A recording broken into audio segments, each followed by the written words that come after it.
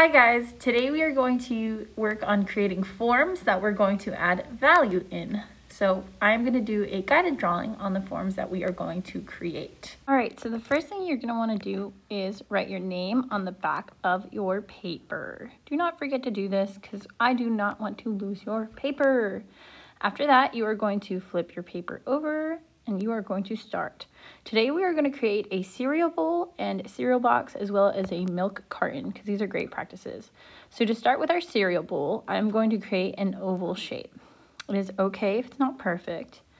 Then I'm going to connect the sides with a big, wide, swooping U shape. And this will create my cereal bowl. It's a little wonky, but in the end, I'm going to fix it and edit it up a little bit.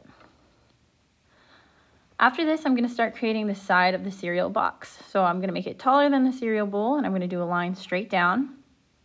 I'm going to make an arrow shape, so I'm going to connect that bottom corner to the cereal bowl, and then another to finish my arrow, and that's going to be the side of the cereal box.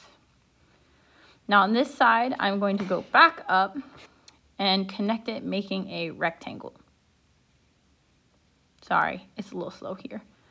There we go, connected to make a rectangle. Now I'm going to finish the front. So that side I just made is where like the nutrition facts will be. I'm going to do a line downwards towards the cereal bowl and then connect to the cereal bowl to make the front side, the wide side of our cereal box. Now this part you don't have to do, but it's a nice effect. I'm going to add the little flaps where you add the cereal in, and you can see I just added 3 lines and then connected them with an angled line. Now we have our cereal box. Next we want to add our cereal milk. So I'm going to just draw kind of like a rectangle shape that's behind the cereal bowl. So I'm not going to finish it all the way, just a rectangle. And then we're making an old-fashioned carton. So I'm going to add on top of this rectangle a triangle. Now you'll notice I accidentally made it a little bit curvy. So I'm going to come back in and fix it, erase it, and edit it to make it a little bit straighter. There we go, that's a little bit better. And now it needs to be 3D, so I'm going to go ahead and draw some lines that are angled away. Notice that some of it goes off the page, that's fine. But I didn't like at the top how it looked like it was going on forever, so I'm going to draw a line angled down to show that my milk carton ends there. Erase my extra bit here.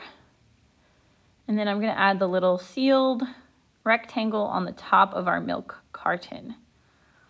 So this is the basics of our shapes and our drawing that we're going to create forms with. You can go ahead and fix and edit any of them. So like here, I'm kind of straightening out the cereal bowl because I made it a little bit angled. You can change the shape of your cereal bowl and customize it as well. That is totally up to you, but take your time to make sure that you get your forms correct.